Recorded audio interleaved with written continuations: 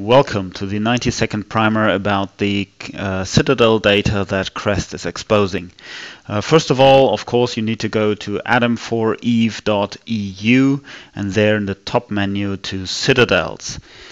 Please read the disclaimer at the top about the limits of the data that Crest is exposing currently. On the left you have the listings of the market citadels which are exposed as nearly everything on the site. If you hover over, for example, the column titles, you get help regarding the meaning of that. You can sort the columns in any way you like, and if you click on a name of a citadel, you can see what kind of orders this citadel has.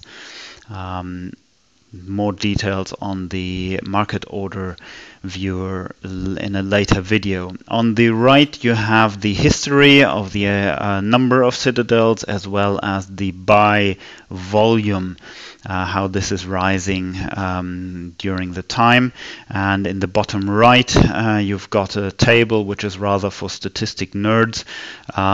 Here again help is being provided if you hover over the columns. Thank you very much. Talk to you next time.